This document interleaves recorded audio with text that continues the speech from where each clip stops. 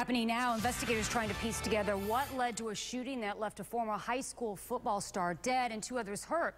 The incident is now raising concerns about the safety of the event they call Chunky Sunday in Haines City. Our Ryan Raish is covering Polk County. All these people show up from all over the place, really. Anywhere from 50 to 70 young adults crowded this public park Sunday evening for a gathering similar to a block party known as Chunky Sunday. It's advertised all over social media. Here's video of the same event from a couple years ago. While usually peaceful, police say this time it turned violent. Former high school football standout Shaquem Pitts shot and killed. I just know I'm going to miss my cousin very dearly. He was going pro.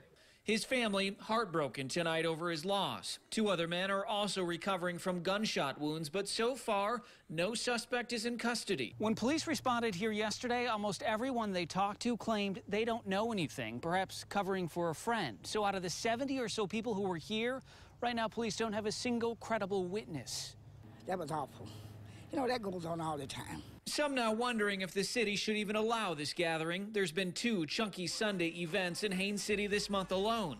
Police Chief Rick Sloan telling me they plan to crack down, and that means kicking people out of the park after dark. We'll be reviewing all of our ordinances over the next few weeks and trying to tighten them up so that we can make sure that this doesn't happen again. In this case, investigators believe the shooting started not because of the rowdy event, but because of an issue between 2 groups of people. Chunky Sunday just happened to be where they met.